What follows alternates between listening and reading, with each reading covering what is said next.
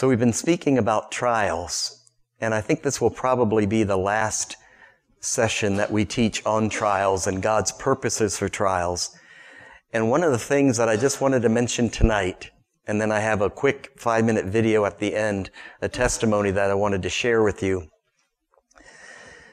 But this aspect of compassion.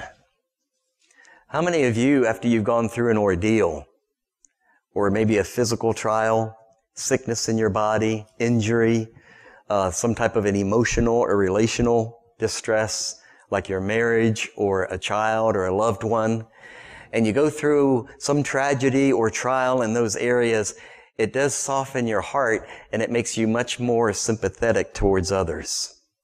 And you know, God will take us through those times.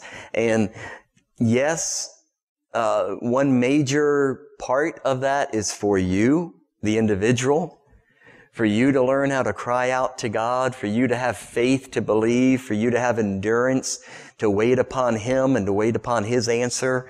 And you store up treasures in heaven, and you have heavenly riches at His right hand that become known to you in those times. And so yes, it is for you, but it's not all for you. It's that you can be a carrier of compassion. It's so that you can become a minister of mercy for someone else that God is going to bring across your path. And so this evening, one of the things we need to do first, what I want you to do, is think about a time in your life when you really suffered, when you were really going through it, and your heart was ripped in two. And I want you to think about one thing as we talk tonight. That time when your heart was ripped in two, that was so you could minister to someone else, so that you could sympathize with them. Having been down that path, you would be able to give them just the right words of encouragement so that they wouldn't give up and faint. And so think of that time in your life and realize God took me through that time for me to minister to someone else. And are you looking for that someone else? Because I want to tell you something. All of the pain and the anguish that you felt, God will not waste. All of the pain and the anguish that you felt meant something. It counted for something. And God wants to use it so that someone else that crosses your path doesn't give up. Here in Hebrews talks a lot about the high priestly ministry of Jesus. And what the book of Hebrews brings out about the high priestly ministry of Jesus is quite fascinating. You all ready for this? Watch what it says here, verse 17, Hebrews chapter 2. Therefore, He had to be made like His brethren in all things. He had to come and partake of flesh. He had to come and surrender all of the attributes of deity. He had to become just like a man and suffer just like a man and be tempted just like a man, so that He might become a merciful and faithful high priest. So you take that in reverse, and the meaning of what's being spoken there is, without Jesus having suffered as a man, He wouldn't have been the merciful and faithful high priest that He is today. He was deity. I mean, His character was perfect, flawless. He was truly sinless. But the one thing He lacked was the experience of suffering as a man. And so He had to be made like His brethren, so that He might become that merciful high priest. Because as that high priest, it says that He is daily making intercession for you and me. He needed to know how to pray. And for Him to know how to pray, He had to be touched with the same suffering and the feelings that we go through on a daily basis. Look at verse 18. For since He Himself was tempted in that which He has suffered, He is able to come to the aid of those who are tempted, because He knows. He understands. He's been here. He's felt it. When you suffer, when you're tempted, when you're overcome, and then when you're overcome with guilt, or you're going through depression, or you're going through some mental illness, or you're going through some devastation in your life, or you have some choices to make to lay down your life in order to obey God, He knows what you're feeling. And He's there every step of the way. And He can comfort you and equip you perfectly because He's been there. That's what these passages are saying. How much of our personal suffering is for the very purpose of ministering to another soul? And maybe it's just one other soul who will need our solace and our encouragement to not give up. Is that soul worth your suffering? Now think about that, because the rest of Christendom today, it's all about making you a better person, advancing you, letting you prosper. It's all about you. And here, we're going to begin to see a glimpse that when we deny ourselves and take up our cross and follow Christ, it's no longer about us. It's all about Jesus, and then it's all about others. When you surrender your life and become a disciple of Jesus Christ, you give up ownership of your life. You give up rights to your life. That's what denying yourself is all about. And most Christians today don't hear that message. They want 4 easy steps to make me a better person or to make me a more prosperous person. When you follow Jesus Christ, you no longer possess your own soul. You are a disciple and a servant of God. And if He takes you through a trial so that you can feel compassion for someone else and help them in their point of crisis, He sent His own Son. He's just as willing to send you. Are you willing to be sent? Are you willing to suffer for the sake of someone else? Hebrews chapter 4, verse 14. Therefore, since we have a great high priest who has passed through the heavens, Jesus, the Son of God, let us hold fast our confession, because He's there for us. He's praying for us every hour of every day. He knows our suffering. He feels our pain. And He's there to meet us at our need. He says, for we do not have a high priest who cannot sympathize with our weaknesses. That word sympathize in the Greek is a very powerful word. It means to feel the same feeling of. So when you hurt, He feels that same pain. Think of that. When you're being tempted, do you understand that when you're being tempted with sin, He doesn't belittle you. He doesn't ridicule you. He doesn't say, what a bozo, man. You can't do anything right. You should be leaping over temptations in a single bound. What's wrong with you? Do you realize that's nowhere in Jesus' thoughts? He sympathizes with you. He understands. He's been there. He wants to help you. But one who has been tempted in all things as we are, yet without sin. Therefore, let us draw near with confidence so that we may receive mercy and find grace to help in time of need. You can draw near in confidence. You know that you will not be turned away. You know that He will meet you at the point of your greatest need. It's not up to you to try harder or through self-discipline or self-will muscle your way through this thing. It's up to you to cry out to God and let Him give you the strength, because Jesus has been there. He knows. And He will meet your need. You will find grace to help in the time of need, and it's nothing you try to generate or manufacture in yourself. It comes from the very throne of God.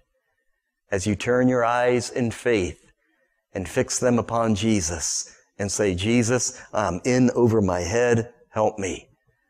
And He will every time. He sympathizes, He knows.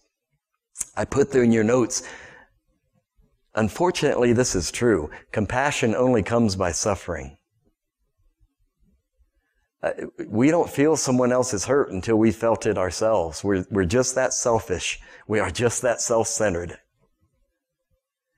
And when we feel the pain, if we didn't feel that pain, we would be tempted to look down on others. What's wrong? You must be doing something wrong if this is going so terribly in your life. And then when it starts to go terribly in your life, you understand. And you don't cast the first stone, but your heart breaks for that other person. I'm going to skip over Hebrews chapter 5 here. But again, as Jesus learned obedience from the things which he suffered, having been made perfect, it doesn't mean being made perfect in character. It means he was made the perfect high priest for you. He was perfected in that now he had the experience of suffering in the flesh of a man, of humanity. He knows now the limitations. He knows what it feels to be tempted with the lust of the flesh, the lust of the eyes, and the pride of life. He knows what it's like to wrestle against temptation to the point of sweating drops of blood. He understands what we're going through day in and day out here on earth. And because of that, he was made the perfect high priest through those things which he suffered. He learned obedience, and we can call out to him, and he hears us, and he comes to our aid.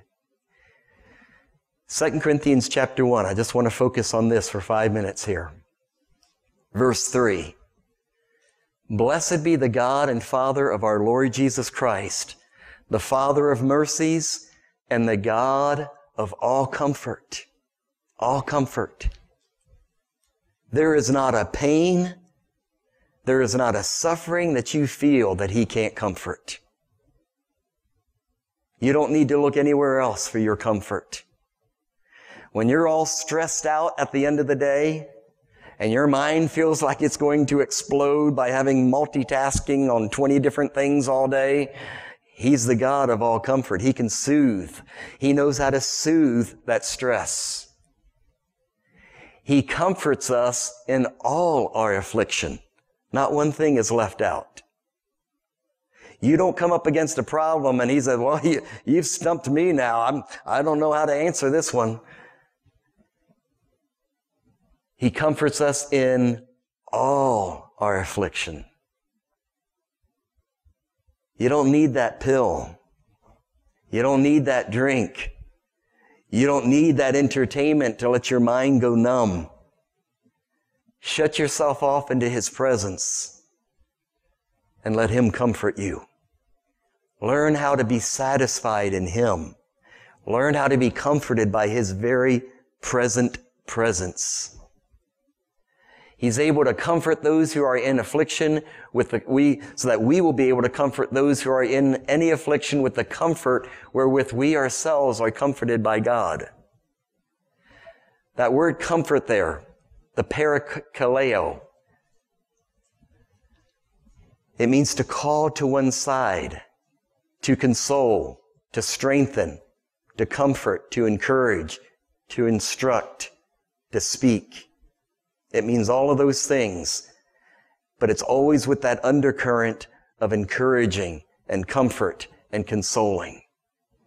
He comforts us in all of our affliction so that we will know how to comfort those who are in any affliction with the comfort with which we ourselves are comforted by God. You know, so many today have grown up in screwed up families and dysfunctional families, and they don't know how to be a parent, and they don't know how to love, and so many people in our culture today don't even know how to have a relationship. But that's okay. He's a father to the fatherless, and you can learn from him how to love, and you can learn from him how to comfort. And as you in your prayer closet, you go deep into his presence, and he begins to pour oil over the wounds in your heart, and he begins to mend the broken heart. You turn to someone else in need, and you pass on that same encouragement and comfort to them. We've all in this room, we've all been through the valley of the shadow of death. We know what it's like. We know what a broken heart feels like. We know what it's like to hit the wall and not be able to take one more thing. We know what it's like to be completely hopeless and helpless in a present situation. And we know what it's like when God reaches down and brings us grace and that beam of light, his presence in those times, and we are helped and restored and strengthened, and hope is born again, renewed in our heart. And that's what you can be for someone else when you begin to comfort them with the same comfort that you received from the Lord. So I would encourage you to be looking. looking for that person that's going to cross your path that you need to comfort. Because God never wastes a trial. And He never wastes a tear, and He never wastes your suffering. You suffered so that you can minister to someone else and bring encouragement to them. Be looking for that person, because they're coming. Because what you've been through is custom designed, tailor-made by your Heavenly Father, and it's going to perfectly fit someone else's need that God will bring across your path. Look at verse 6. If we are afflicted, it is for your comfort and salvation. Remember, we were saying we don't live to ourselves anymore. We don't possess our own souls. We don't own our own life. We have surrendered all to Jesus, and we are His living sacrifices given to Him for service.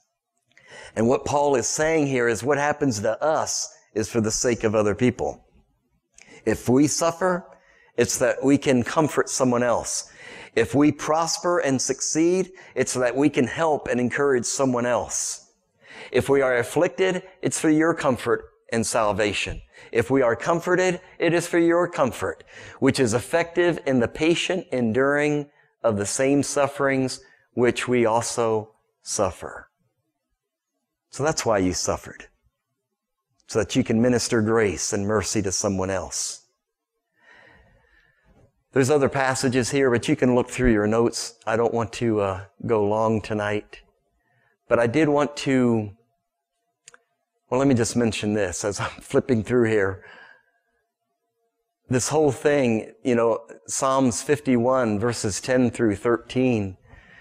It's in this psalm that David is confessing and repenting his sin of adultery and then murder to cover up the adultery. Heinous crimes, both of them. And here, when David is at the lowest of his lows, he cries out, "Create in me a clean heart, O God, and renew a steadfast spirit within me." And then you come down to verse 13, and he says, "Then I will teach transgressors your ways, and sinners will be converted to you." And that's who you need teaching. Someone who's been to hell and back. Someone who has fallen that low, and then the grace of God has transformed and reborn them. There's a lot of people today, and they've always said it through the years, that if a pastor fails morally, or if he fails through some other sin, that he should never be a pastor ever again. I say forget that nonsense. Now, if he's continuing on in his sin, that's a no-brainer, right? But if there's repentance, if there's transformation of heart and life, that's exactly who you want. You want someone who's been through it. You want someone who can tell you how to make it through, who can show you the way, who can be a rock of testimony of this is what God did in my life, and He can do the same for you, and you don't have to give up. And David here had sunk to the lowest of his lows, and he says, "Lord, when you convert my heart, then I will teach transgressors your ways." And then remember what he told Peter? He said, "Peter, you're going to deny me 3 times, but once you have turned again, do what? Strengthen your brothers." When you have fallen, you know what it's like, the shame, the humiliation. And you can help someone else who's fallen. God didn't author your sin, but He can use even your sin to minister to others as you minister to them the mercy and the redemption of God.